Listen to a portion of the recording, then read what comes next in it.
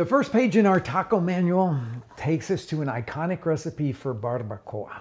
Now, if you don't know what barbacoa is, I wish I could take you to Mexico City to El Hidalguense or maybe Arroyo, or even better, I would take you down into the southern state of Oaxaca to one of my favorite barbacoa restaurants called La Capilla.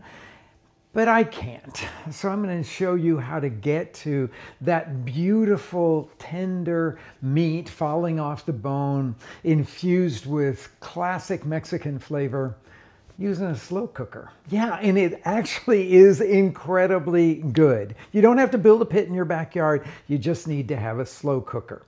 And instead of using the traditional lamb or goat that you might find in central or southern Mexico, I'm going to show you how to make it with beef short ribs. Now, why short ribs and not like a chuck roast, which you could use if you wanted to? Because the short rib has this incredibly magical texture. And it reminds me more of what I get out of those beautiful pits in central and southern Mexico than just using a regular chuck roast. So I've put together 4.5 pounds about of beautiful short ribs. Now I'm working with a slow cooker here that has an insert that is usable on the stove top. That's why I'm always telling everybody you gotta get one that has that stovetop safe insert. I'll put it directly over the fire there, and I'm going to start heating it up because my first step here is going to be to brown them. Now, in a classic Mexican barbacoa done in a wood-fired pit in the ground, they don't do the browning step because they're putting it into this very, very hot pit and it starts to brown sort of instantly. But for our slow cooker version, we have to actually create that browned quality to give depth of flavor to what we're doing here. So first thing is to put a little bit of oil in this slow cooker. If your slow cooker does not have a stovetop safe insert, then you'll need to do this in a large skillet. I would prefer a 12-inch cast iron pan because it holds heat and you can get a really good sear on things. Next thing I'm going to do is to sprinkle some salt evenly over the short ribs here. And this will take a little more than what you might expect when you're seasoning meat. You always want to get that on there. Then a couple at a time, I'm going to lay these guys into this pan and start to sear them, turning them until they are completely browned on all sides. Once those are browned, I'll take them out and store them over here and then brown the other two. But in the meantime, I'm going to make a classic adobo, red chili marinade that they use in Oaxaca for their barbacoa. So we're going to start with 2 dried chilies. Now, if dried chilies seem to be like completely out of your purview, I'm going to suggest that you go online and buy these, or go to a Mexican grocery store, or perhaps your regular grocery store sells the whole chili pods. Much better flavor than what you would get out of a ground chili powder. Now, this is an ancho chili. I'm using a couple of these guys. You just tear them open, pull off the stem end of it, and shake out all of the seeds. And then I'm going to tear them up and put them into a blender jar. So these things are they're kind of leathery feeling, and you'll have to tear them, I would say, into about 4 pieces each. This is a slightly smaller of the ancho chilies, so it'll be easier for me to tear up here. And I'll do it in about 3 pieces there. Throw those in. These are guajillo chilies. They already have the stem torn off of them. So I'm just going to open them up like this. Sometimes you'll see them this way in the store. And then these are thin-skinned and not so leathery as the ancho chilies are. And they add a very bright flavor. Now, you're probably wondering why I'm combining the two. That has to do with the fact that these have really bright flavor. The anchos have a sweeter flavor. Are either one of them very hot? No, this is not going to come out as a very hot dish, but it's going to be one that is full of flavor. Now, the next thing that I'm going to add is kind of hot. I'm going to add a couple of these chipotle chilies to the mix here. And those are going to be smoky, slightly sweet, and medium hot. I have 4 garlic cloves just peeled. Throw those guys in there. I need a couple of tablespoons of vinegar. Some people like it a little bit more tangy than the 2 tablespoons will give you, but that's what I'm going to be putting in mine today. I need a full teaspoon of salt that's going to go in here. And that's a measured amount. We're not tasting this. We're just starting off here with that 1 teaspoon of salt. And then I'm going to put in about a half a teaspoon of Mexican oregano, about a half a teaspoon of ground Mexican cinnamon. You can use any kind of cinnamon here, but Mexican cinnamon is a slightly different flavor and variety. And then the last thing that we have is some black pepper, about a half a teaspoon of that. I like spices that are ground fresh, so I've got a little mortar over here, Mexican molcajete, and I'm just going to crush these black peppercorns up and then add those to the blender jar. 2 cups of water go in here, and we're going to blend this as absolutely smooth as possible.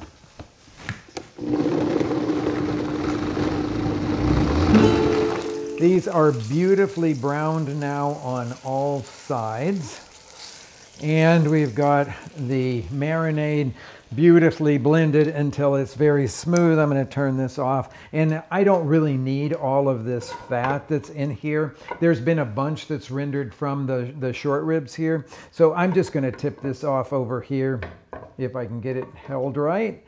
Just so that I can start with a slow cooker that basically just has a very little bit of fat in the bottom of it. Now this is the moment that we have to talk about the difference in style between barbacoa in the central part of Mexico and in the southern part in Oaxaca. Number 1, the barbacoa in central Mexico doesn't have this red chili marinade on it that we have made for this. The Oaxacan one does. In the central part of Mexico, they wrap all of the meat before they put it into the pit in agave leaves. Really hard for us to do here in the United States. But in Oaxaca, they use leaves to season this, to flavor it, that are from the avocado tree. And luckily, online or in your Mexican grocery store, you can buy these beautiful dried avocado leaves. What do they taste like? Cross between, say, a bay leaf and a little something anisey. A little bit of that licorice flavor in there, but it's gentle and it's really, really delicious with the meat. So in the slow cooker base here, I'm going to put, I don't know, 6 or 7 of these leaves. In Oaxaca, they love this flavor so much that they use a lot of these leaves here. So I'm going to put them down there, half of them down there, and then I will nestle these guys in that are browned now. And then we'll put some more of, well, we'll put the marinade over everything. Let's see if we can get that. Yeah, that looks really nice there. We've got our marinade. Last you saw this marinade, it was just starting to blend. Now it is blended till it's incredibly smooth. Now I'm using this Vitamix blender, which is a high-speed blender, and it can blend it absolutely smooth. If your blender doesn't blend very smooth, I suggest that you set a medium mesh strainer over here and just pour it through to catch any of the tough skins that did not get completely blended here. With this blender, I don't really have to take that step. So I'm going to pour the marinade now over the short ribs. They're not submerged, but there's a good amount of marinade there. And we'll put the remaining avocado leaves here over the top. Now you want to make sure that they touch the marinade. They're not just hovering above the marinade, because the moisture is what will start to leach out their beautiful flavor. So there you go with that. We've got the top of the slow cooker to go on, And now all of this will just go into the slow cooker base. We will go on high for, well, you can check it. After 4 hours would be your minimum, but usually it takes 5 to 6 hours for this to cook until that meat will completely fall off the bone. Okay, it's been about 5 hours now, 5 excruciating hours of smelling this deliciousness in the kitchen here. And I think it's ready to go now. We're gonna see all that, release all that beautiful steam. And the really cool thing is that you can smell the avocado leaves. They just add so much different dimension. I would say you get a little of that anise-like smell with them. But they're also sort of just herby, okay? So I'm gonna just get rid of those leaves here. They've done all that they can for the barbacoa. And then I'm gonna take the short ribs out, and they should fall off the bone tender at this point. You can see how easy they just come right off the bone there. But I want to take them all out because this is the point at which I have to judge what I want to do with this juice, this really, really delicious juice that is flavored with that red chili marinade. And there's a lot of it in here. And because I want to use this as a taco filling, now if I was just going to do it on a plate, which is absolutely delicious, I would keep this pretty brothy, but for a taco presentation, I want it to be less brothy. I want to have the concentration, shall we say, of these beautiful juices now. So I'm just going to pick up the insert here to the slow cooker and just put it directly over the flame. And there I can just allow that to reduce for a little while. Now you may think that it's a little fatty, and so you may want to skim a little bit of that fat off the top. Let me just show you what that is. I think I'm going to kind of leave it in here, but I could just take some of that off like that. And then I could even save this for sauteing some potatoes. It'd be really good for that. Or you could just pitch it if you want to. But I'm going to let this reduce until it started to get some thickness. So I notice a little bit of consistency. It doesn't look so watery. I'm just pulling the meat off of the bones here and shredding it with a fork. You'll probably find right next to the bone a little connective tissue. I usually just get rid of that because it's a little chewier than this absolutely luscious meat here. It's a coarse shred. I don't go very fine with that at all because I think it makes a better taco. It stays in the taco better. So we're going to put that all here. I don't know if you can hear this reducing juices. I've been going for about a little over 10 minutes now. They're starting to get a little noisier, which means that the liquid has evaporated from them a lot. I'm going to turn this off now. When you hear that sort of more of a sizzling thing, it indicates that a lot of moisture has reduced out of it. So they're noticeably thicker. I want to give these a taste because I have to make sure that the salt is right on it. This is what's really going to give this its final flavor. Okay. Oh, it's so good. So I'm going to just give it a little bit of salt here. I'm going to use a little bit of coarse salt when we make the tacos because I think that that's a really good thing. With the juices here tipped up, I'll just spoon some of them or ladle some of them over the meat. And that's where all of your really, really wonderful flavor will come from here. So I'm going to save, I'm not using all of it here. I'm going to save some of it off to the side.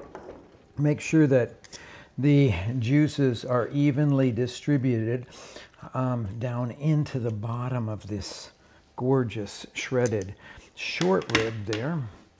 And now let's build a taco. So this is so iconic to me. I think it's just absolutely spectacular to be able to have this long cooked meat with very traditional flavors. And in very traditional Mexican style, we will build these flat on a plate, not trying to make them cupped up or anything. This is what you would find certainly in every taqueria. A little bit of this meat, and for me, this is a joy that should continue for quite some time, meaning that you're not looking to just have 1 or 2 tacos here. So just about 1.5 ounces of meat on each one of them. You got lots of choices here to put as garnishes on it. I like salsa verde on this one. You might like to get some Mexican hot sauce and put that over the top of this. I like them both, really. But something like a tamasula would work for that. I like to sprinkle a little bit of chopped white onion over the top, or you might like to slice your white onion. For me, just reinforcing the cilantro flavor that is in the green salsa is always really welcome to me.